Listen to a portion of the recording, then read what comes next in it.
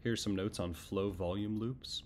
In a normal flow volume loop, you'll have a quick peak flow in inspiration and in expiration, as I'm tracing inspiration here and expiration here.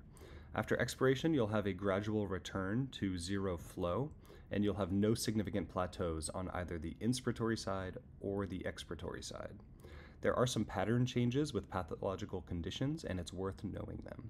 If you have a variable intrathoracic obstruction, this can be a distal tracheal tumor or a mediastinal mass, you'll have a normal inspiratory curve, but you'll have a plateaued expiratory curve with decreased flow.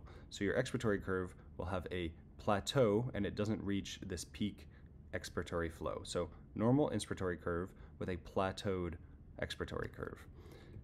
This worsens with expiration because you have positive intrathoracic pressure. On the other hand, if you have a variable extrathoracic obstruction, this can be a vocal cord issue or a proximal tracheal tumor, you'll have a normal expiratory curve, as we shown back here, and you'll have a plateaued inspiratory curve. So this inspiratory curve will have decreased peak flow, and you'll plateau and cut across the middle here.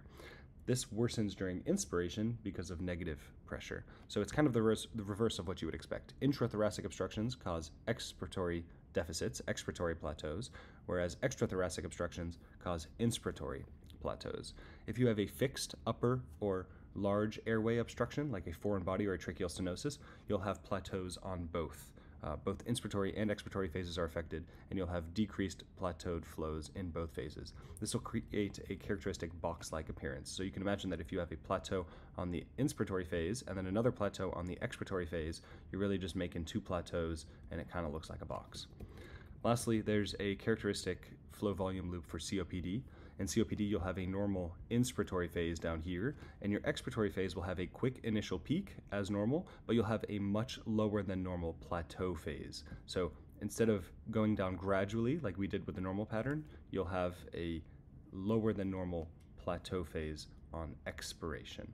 This represents the dynamic intrapulmonary airway obstruction in COPD.